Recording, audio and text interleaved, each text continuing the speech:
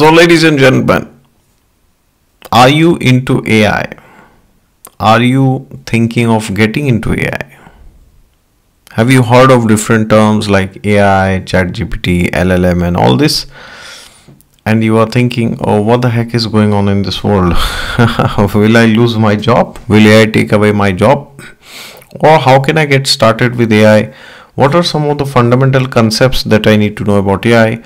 Well, if you are thinking in those lines, then you are in the right place because today I have a very special guest. Welcome to the Exotic Podcast because today we have Mr. Amit Sharma with us. He is a very good friend of mine.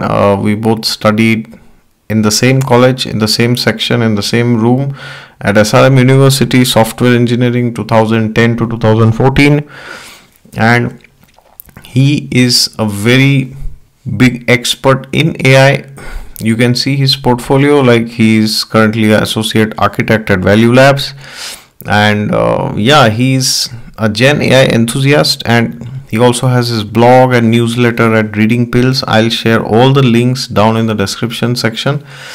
And today I have asked him many questions, around 10 questions if I'm correct, about AI. And if you are a person who has just heard of AI terms and you are really eager to know what AI is and how to use AI, how to not get overwhelmed, all right, so then you are in the right place. Enjoy the podcast and don't forget to share this video with somebody who is not from computer science but wants to know about AI, and don't forget to give him a follow and visit his LinkedIn and his Facebook page. All right, thank you so much. Please hear this video and let us know down in the comments what else would you love Amitji to share. And without further delay, I will start with the podcast. All right, have a great time. Hello, ladies and gentlemen. Welcome to the Exotic Podcast. I'm very excited to have my friend Amitji today. We are friends from SRM University Software Engineering Department. We did our bachelor's there from 2010 to 2014 in software engineering. And today he will enlighten us about AI, generative AI, ChatGPT, LLM, and so many other things. So welcome to Exotic Astrology, Amitji. And please tell us, what is this buzzword called generative AI? Why should a normal person be aware of this? How can you explain this to a 5-year-old or maybe a 10-year-old? And how can a person who has no idea of what Gen AI is, or maybe is not from computer background, how can that person understand? And we have a lot of questions. I have a lot of questions for you. So this is the first one. What is Gen AI? Please enlighten us. The stage is yours. Thank you very much, Babajiji, for having me on the show. And let's get started with generative AI. So I will be using very simple terms so that everyone in your audience can understand what I'm talking about. So let's start with what is generative AI. So generative AI is a mix of two terminologies here. Okay, the first is generative and the second is artificial intelligence. Yeah. So generative means like it can generate new content like text, images, code, videos, graphics. All right. And then artificial intelligence to generate automatically without having it to manually do it, okay, with the help of a program. So that constitutes generative AI, generates new content automatically. Okay. But let's see the history also. It's not like it is a new concept or a new technology which has come up recently. We have been using generative AI for a very long time, and you might not be knowing it, but you are using it.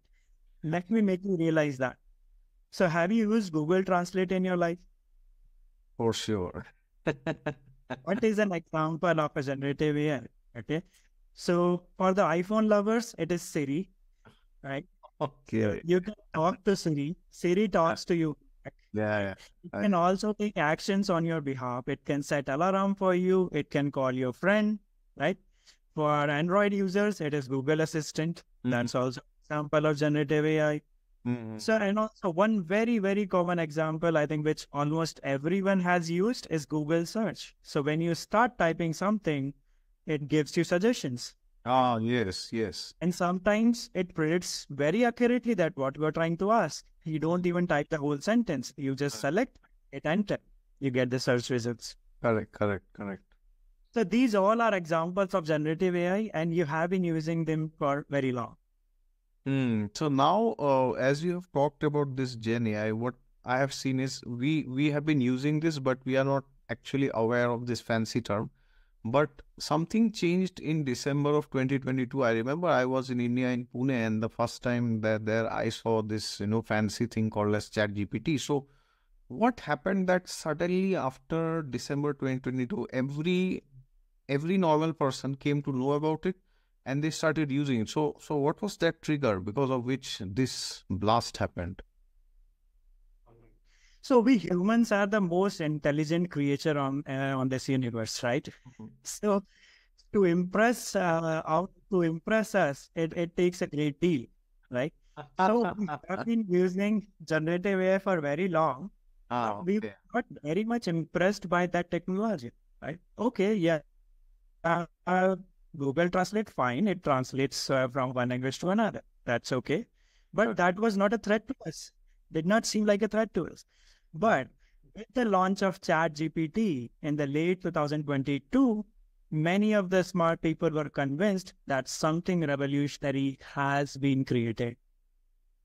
Because now you are looking at a system which can generate text like humans, Yes. almost sounds like human. It can take various types of exams and pass as well, right? The famous example is when it was taken to US, it cleared the bar exam. Yes. Yes. It can solve your mathematical problems. You just click the picture, show the problem, and it will give you the solution. Okay. Okay. There was a lot of work which was going on to build this from long time, basically. Correct, correct. So this work has been there for almost years, almost decades. Oh, yeah. Okay. Yes. So let me tell you more about that. But before that, there is one more example which will intrigue you. It can read 1,000 page of document instantly, and it will answer whatever is your query. Yes. Yes. Right? Seems Correct. almost logical. But the thing is that in childhood, if you remember, when our exams were there, we used to think like, wish there was a barcode and we could memorize this whole book just once. Yes. Yes. Yes. That's a reality, not for you, but for the AI. Okay. So, so you can take help of AI in doing that. Okay, and how does this Chat GPT actually work? So can you give some background about this OpenAI also, some like Sam Altman and why he was the one who did this, and actually how does this work basically? I will come to that, Babaji. But to your last question, like they have been preparing for this for a decade, almost a decade. So Correct. that's, but the reason they were not able to make a breakthrough is that because there were almost, I would say, two major ingredients which were missing. Okay. First one was, if you see, we have started generating a lot of data almost after 2000s. Okay. Or I will say late 2000s or 2010, I would say, right? With the advent of social media. Yeah. And it's like we started to talk data is the new oil, right? Yeah, yeah, yeah. So earlier, so much data was not available. That was one restriction. Okay. Second, around 2017, there was a new concept called attention is all you need. I will not go into technicalities, but you need to understand is that it was not possible earlier to remember the the context in which we are talking. So it was like very forgettable. The model was very forgettable. It could Oh, not it could not remember what you said earlier. okay. So with the technological advancement, we reached this stage, and ChatGPT is an example of that. Okay, Okay. now how this works? So these models are called language models. All right, Okay. these are called language models, and these are very huge. So these are called large language models. Oh, LLM basically. Okay. LLM. Yes, exactly. The terminology is LLM, which we Correct. use in our day-to-day. Correct. So all of these large language models like ChatGPT, Claude, Gemini from Google, how these work is these work on the principle of something known as language modeling. Okay. What is a language modeling? Before that, you should know what is a language model. Yeah. So a language model is a type of AI, okay, where where you train a machine to understand human language and generate human-like text. Okay. This is also known as in technology as natural language processing, NLP. Yeah. Correct. So how the language modeling works is, for example, consider you have a sentence. I want to. Okay. I know what is the answer, but I will hide it from the machine. Okay. So I will show the machine I want to, and then machine will try to predict. I want to play. I want to dance. I want to sing. I want to eat. Okay. So it tries to predict, given a sequence of words, given a sentence, what comes next. And this is just one example. Okay. Now consider a machine, a system which has seen so much data. Let me make you imagine how much data. Whatever data which is available publicly on the internet. Yeah. So it has seen all of that text. It has gone through that and has been trained. Yeah. If a human wants to read that much data, it will take you multiple lifetimes. You cannot read that much data. Correct. Not possible. So by this, you know how intelligent this system has become. And you can know this because when ChatGPT was launched, it took it less than 2 months to reach 100 million users. Yes. Brilliant. All right. Let's compare it to other apps.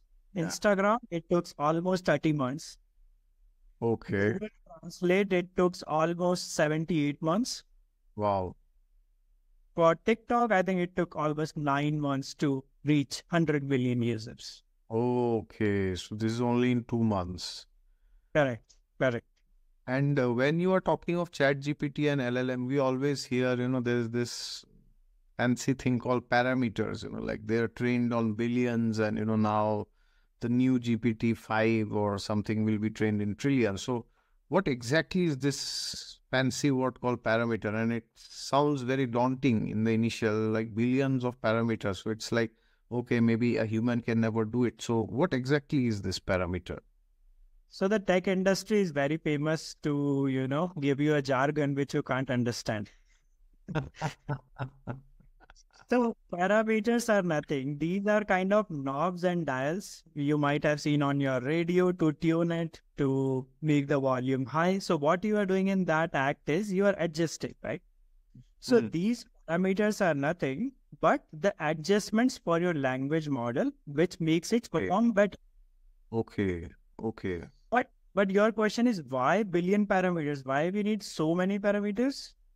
Yeah. Because human language is very complex. Okay. Correct. So we have different nuances, idioms, sarcasm, thousands of different languages to say one thing. Correct. And to say one thing in various different ways. Okay. And so more the parameters, better the answers will be from these models. So each of these parameters hold a small piece of information. Okay. So now, suppose somebody is about to ask, I want to somewhere. So somewhere, something, I want to dance, I want to sing, or whatever. So when you say billion parameters, it is including all of this, not just in every stage. It is including all this. Correct. So when it gets trained on text, it tries to predict what comes next. And it has seen so much text, so much dialects, so much idiom, so much nuances. So it has to keep track of that because it's not like one size fits all. Yeah, I mean, this is very interesting what you just said about natural language processing. because it was a big surprise for me, because when I was in my master's, I did my master thesis on NLP, natural language processing. So my thesis, the job was, suppose you upload a PDF file. In the PDF, it could be any PDF. It does not have to be scientific. Any PDF you upload.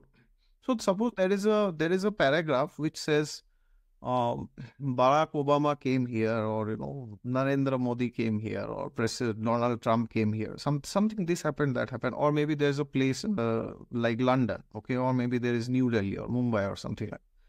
So from the text file which I upload, we have to. My job was to find out names of human beings and locations. And once you find them, then suppose you find the name like John Smith in the text. So then this is John Smith. So this is a real world, some human entity. This is not just some word. But then the next task which I had was, okay, this is some random Tom, Dick, Harry called John Smith, but who is this John Smith? I mean, we know he's a human, he's a person, but who is this John Smith? Because if you go to Wikipedia, you will find around 900 articles for John Smith. That was in 2017. I don't know how many articles are there now. Even if you say it's the same, so that means there are 1,000 influential personalities in this world who have lived in documented history called John Smith. So then how do you know which John Smith it is? So then what I did was, like, for every entry for this John Smith, I would go to Wikipedia. And if you go to Wikipedia for any name or any place, you will have a summary first. No? Then you have all the detailed description.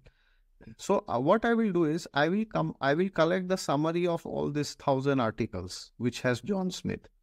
And then I will compare using cosine similarity with the document which was uploaded when there was John Smith. Like, for example, if they write about President Trump, they will write, USA or president or something like this. So in the summary, it will be their president.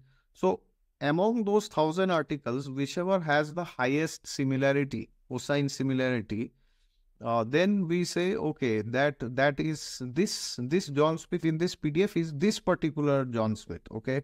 Like, there are a lot of Londons in this world. We know of only one London, but there are more than one place which are called as London. So, yeah, that's how it is. So, and that time when I did this, after completing and after, I got my degree, I was wondering, why the hell did I do this? This is my application. With that, let me tell you an example related to that. Consider this sentence. The teacher was teaching using the book. Okay. Now, as humans, there are multiple meanings from this sentence. The students did open the book and they were studying from the book, or the teacher was using the book. Oh, I see. Okay. Right? Okay. So where sometimes human language is so complex, it is even difficult for us to make sense of it. Okay. Correct. Now you want the machine to understand that context. So then another question that comes to my mind is that now we have this, OpenAI, ChatGPT, all these big players in the market. Microsoft has also gone into it, of course. So Google is there, and, so, but in future, do you think these players will be all in all, or, do you think there will be something else which will come? So for everyday persons, what do you think? What will happen? I think you are heading towards the power lies with the big players only. So I think that will not be the case. That's how I think, because if you remember the old era where the mainframe computers were introduced, right? It occupied almost a room size and took many people to punch the cards and, operate these computers. And people thought that that's it. There will be hardly a handful of these machines. And the industries which need to churn the numbers. And mostly those were with governments, because these were very expensive, hard to afford. Yes. But with time, the machine started to shrink. The technology grew, right? We had smaller size of chips available. Then the mid-size computers came. Then the banking and insurance companies started to use them, right? And then eventually, we are using them today, right? Now that computer has become so small that we are carrying them in our pockets. Hmm. Almost has reached all the home. Correct, correct, correct. That's one aspect.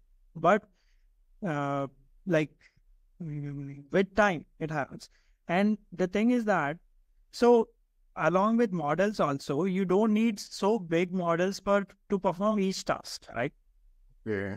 Just like computers has different versions. Like if there is a computer user who just want to serve internet and use a little bit of Microsoft Word, he will most probably buy a i3 laptop with 4 GB or 8 GB RAM. Yes. But someone who needs to do a graphic design or wants to play a lot of high computational games, he will buy a i7 laptop or a MacBook Pro. It counts on the capacity. What is your purpose, right? Correct. Similarly, you don't need Chat GPT for every task. You need so much big model, right? Similarly, just like computers, there will be smaller models which will be available for humans. Okay. Acha. Okay. Got it. So when there is a model which comes for your phone, right, it won't be that big model. It will be a smaller model, Okay. and it will be trained to do a specific task, but it will do very well. Okay. And now, as you are speaking of this, so ultimately it all depends on one thing. Like, if a normal person who has no idea of AI and does not have to have any idea, just needs to use it, so then they have to write some prompts, right? They have to ask some questions. So what exactly is this prompting and what is the science behind this and how does it help the model basically? So let me start again. Again, it's a jargon. Okay. So prompt is nothing. Okay. Prompt is simply what you type your question to Chat GPT. That is a prompt. Okay. So basically your question is a prompt. Now let's understand why do we need prompt and why there has been a specific area called prompt engineering itself. Okay. So thing is that these large language models like ChatGPT has been trained on massive data set, right? Which is available on internet, right? That means you have access to good data, bad data, and average data. Most of the data which is available on internet is average data, Oh, I see. Okay. correct? And there are few quality pieces also, right? Okay. But these model consumed everything. Okay. I see. Right. Yeah. So prompting, the technique, how you ask better questions is the secret sauce to bring that hidden deep down quality data to your screen. Okay. Let me give you an example. So let's say you take help of ChatGPT to write a cover letter, right? Yeah. So you ask a question like this: write me a cover letter. I'm applying for a job in a polymer manufacturing industry, right? You will definitely get an answer and you will get a very good answer. Okay? LLMs are good at that. But now reframe this question. I'm trying to apply for a job which is associated with the industry of polymer manufacturing. I have 5 years of experience in this industry. I have so and so expertise. I have worked on these and these projects. Okay, and I can, my soft skills are this. And then you give this question to GPT. You will see 100 times improvement in your response. It will be custom tailored for you, for your job. So in short, the better your questions, the better is the prompt, the more the information that you give, the more the context that you give, the better the answer will be. Absolutely. So the answers you get from these models like ChatGPT depends on the quality of questions you ask. So don't blame ChatGPT always. And this brings to one more thing, because these AI models, right? They are performing exceedingly well. There is no doubt in that. So now we as humans, we should try to ask better questions. Our focus should be on asking better questions. Mm. And then of course, there's a very daunting question for humanity. If AI, and this is just the beginning, as we have discussed, it's not the end, it is just the start. will AI take away our jobs? We will be jobless in the next 2, 3 years. That's a very difficult question actually. No one has a clear answer to it. Okay. So let's understand it this way. So you remember when computers came, we thought it is going to take all of our jobs because people were maintaining registers and writing with pen and everything was being done on paper. But then computers came, we adapted, and everyone adapted. Nowadays we use only computers mostly, right? Then with the advent of internet, things became better. More technology, more access to your hands, more power to you. And then the automation came, right?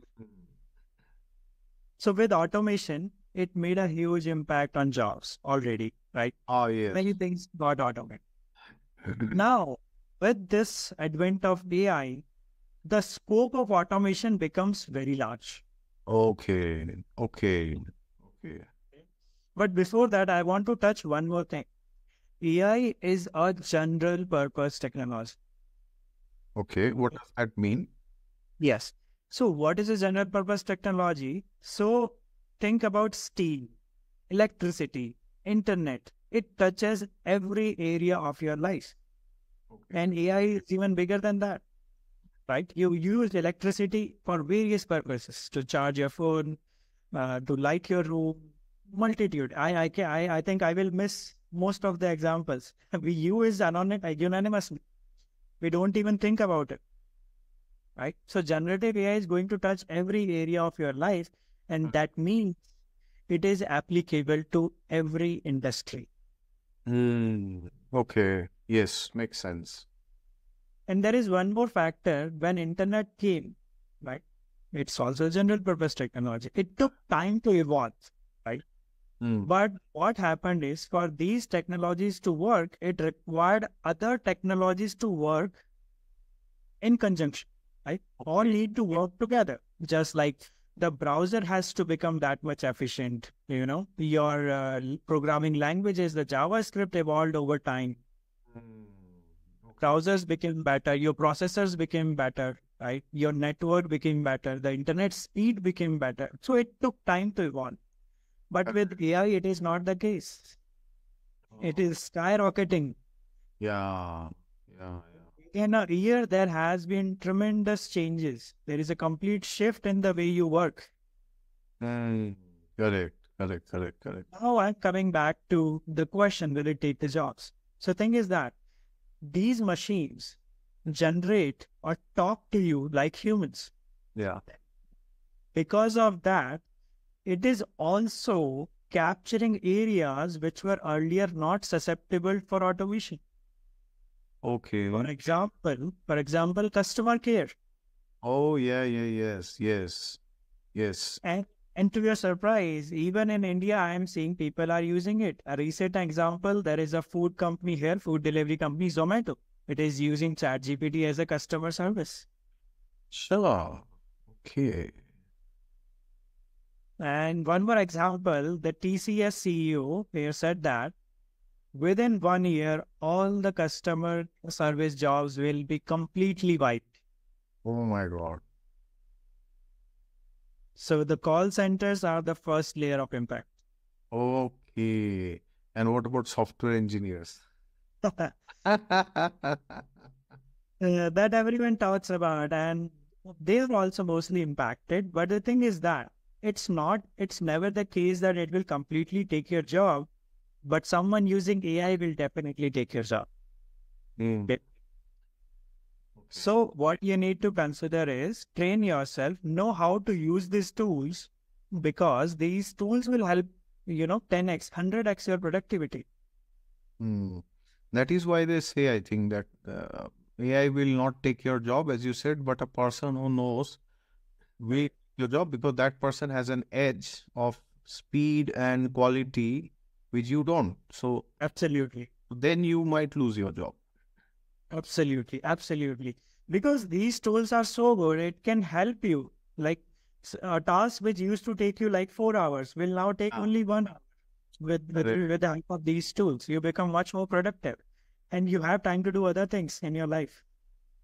So Re- see it in a positive way. Okay. Yeah, but you cannot deny the fact, yes, there will be shift. There will be a major shift. So get ready, prepare yourself, and how can you how can you make yourself safe? Right. So there are few things that you can do. So always get into a habit of learning. Always keep yourself updated with the new things. And the second thing is that you can either, choose to completely shift to AI and work into the domain of AI. That is one choice. But there is one more other option, which is a better one. That in whatever field you are working as of now, Yeah. you learn to implement AI in that area Okay. and then combine your existing expertise with that. Correct. Correct. And you will be uniquely positioned into your job. Wow, that's brilliant. So, to the audience, you might be hearing this and you may feel, oh, you need to jump into AI. So, jump into it, but you don't have to stay there 24 hours, which means you don't have to be a AI engineer, AI developer. If you are a finance expert, you don't have to do it. No, but you need to understand that take help of AI to make your professional success better, to get better results. So, if that is something which you do, if that is something that you are doing or you plan to do, then you are heading for success. If you don't do that, then yeah, things might get scary after some time. So please use this. And what I think, gradually it will happen in the schools, no, from maybe third, fourth standard, they will start teaching, Chat GPT, or maybe they are already teaching in some places. And then I have one last bonus question for you. But before that, I would like to ask you one small question. Is AI dangerous to human beings? So what do you think as this is progressing? Because power, as you know, is like a double-edged sword. It can, like the same knife, which can help a surgeon to do a surgery, can, if gone to the hand of a criminal or a murderer, that person can chop off somebody. So what do you think? How do you see, where is this evolving to? Okay, I will start with an example. So, Babaji ji, what you are talking about is known as artificial general intelligence, okay, which is also known as AGI. Okay? So, mean to say, what you're trying to say is one day AI will be doing all the things that we humans do. Okay. Yes. Yes. Okay. But this definition of AGI is very ambiguous as of now. It's more of a philosophical question for the time being. So let me give you an example. There was I think 5 years back, there was a robot and they did a mirror test. So what is a mirror test? If a robot is able to identify, if the AI is able to identify by looking into mirror that it's me, it's able to, identify itself, right? That means it's a human. But it's very easy to make a machine to identify itself in a mirror. Okay. So either you are lowering the bar of human intelligence, what they can do, there is one possibility you can achieve artificial general intelligence. Okay. Okay. And the other aspect to this AGI is, we as humans, do we even know what consciousness is? Can we define consciousness? Because we as humans interact with the physical world, which is very complex in its own nature. Yeah. Right?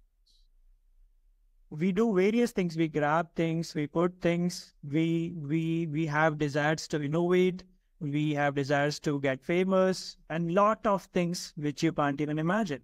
There are few things which we think, but we never able to express.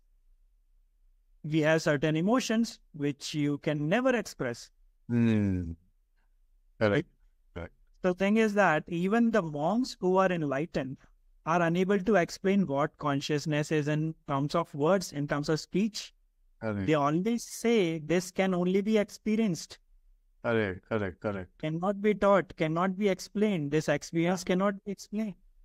Correct. So the only way to achieve artificial general intelligence is you have to, you choose a very simple definition of what humans can do. So with this, I will make my final remarks for this question is that AI will do things that humans do, and it is already doing. For example, consider ChatGPT. Yeah. It is doing many things which it is doing even better than humans. Consider the example of reading the class, giving the answers. Yes. So yes, technology is there, but it is to assist us, not to be worried. But yes, there is always harmful impact, but people are working towards that. We humans are intelligent. We always are able to tackle various challenges of life, and that's how the life evolves. Great. It was a fantastic discussion. And I think for our audience, there's one last bonus question which I want to ask is, you are very much knowledgeable in AI and you are also aware of astrology. So what do you think, where can AI help astrology or astrologers or somebody seeking some astrological guidance? So what do you think? How could AI help there? All right. So are you scared, Babaji ji? I have to be someday. But there is a sign of relief. But before that, let me give in context. So yes, AI can help in better predictions. How is that? Because it can analyze massive data sets of kind of birth charts or the patterns. So if you give like 10 years of data to these kind of models, these can bring you models which humans cannot see directly. This can bring out those kind of patterns. Second thing is that as mostly the astrology depends on the universal patterns and the positions, the planetary positions and everything. So it can read the massive data sets on that aspect also and give you analysis.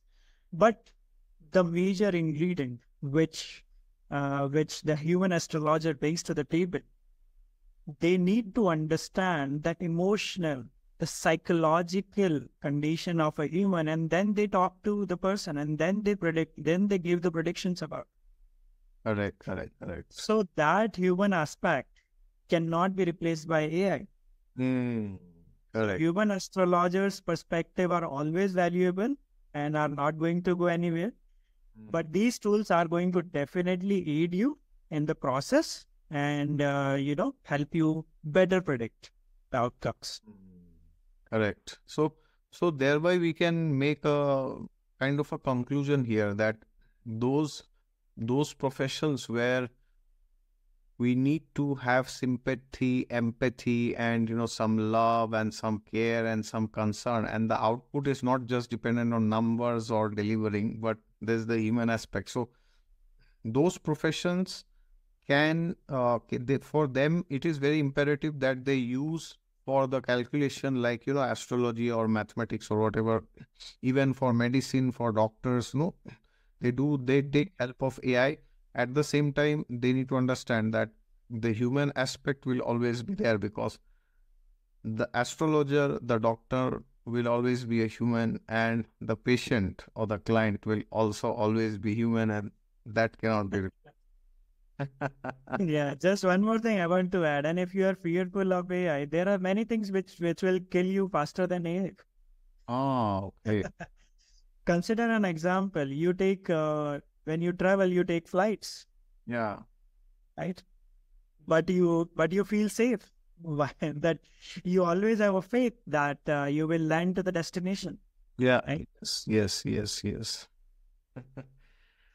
So, Hamidji, thank you so much. It was brilliant. I think I have been doing a lot of research on AI in the last 1 year, especially. But this talk that we had, it sums up so many things. For a normal person who has no idea of this, or who might have just heard about AI somewhere, this will be one of the most interesting things for that person to hear and to get an overall gist of what is happening. Do you need to fear, or what should you do to stay ahead of the curve. So as you said, I think the conclusion is keep learning, and you don't have to learn like, all 7 days. But what I tell people is whoever is scared of AI or AI taking their jobs, as we discussed that AI will not take your job, but a person who knows how to use AI in your domain will take your job. Maybe if you don't progress. So at least in a week, if you can spare 2 hours, which is not very difficult, or maybe, not even in the weekends, but on Friday evening, if you can spare, or, maybe somewhere, anywhere down the line, Saturday, Sunday. So then if you just read 2 hours and, you learn about different tools, there is like make.com, there is Mind Studio. There are so many things which you can learn, where you can not just use AI, but also integrate AI with different services that can actually help you. And don't panic at the end. Understand that human interaction is here to stay. It will not go anywhere. And just keep learning, keep upgrading, and don't be fearful. Your focus should not be on the fear. It should be on the process of learning. And the more you learn, the more you will understand, because at the end, everything will anyways plan out through destiny. If your destiny, your astrology, your horoscope, your dashas are good, even if you hypothetically don't know any AI, you will still survive. Or maybe you will learn AI and you will be ahead of the curve. All right. So don't worry. Have trust in yourself and in God. And I'm sure you will do fine. All right. Thank you so much, Aminji. Anything else you would like to say? No, thank you very much, and it was a great discussion. Looking forward for both. Thank you very much. Yes, and one last thing is, anybody who wants to reach out to Amitji, you can do. I'll pin his LinkedIn. He also has this page, which you have also already seen in the beginning, I guess. And all the links will be there in the description section, and his email ID also. So please reach out to him if you want any personal mentoring or personal tutoring, or you want to follow his content. Brilliant. And he also has a YouTube channel, which I saw recently. So please go and subscribe to the channel also. All right. Thank you so much. And please write down in the comments what after this, what would you like him to speak on? Then maybe, God willing, if we have many responses, which I'm sure we will do, I will personally send him another invite for these topics, and maybe he will be here again to enlighten us. All right. Thank you so much. Please take care then. Thank you.